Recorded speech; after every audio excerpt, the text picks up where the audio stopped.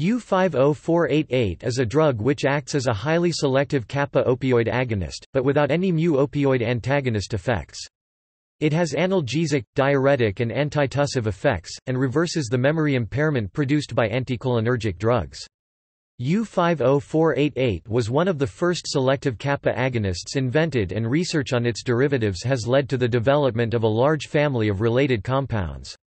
This compound has never received FDA approval, and there are no reported human cases in the literature involving an U-50488 overdose.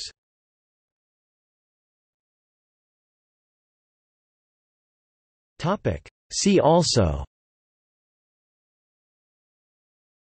U-47700, U-69593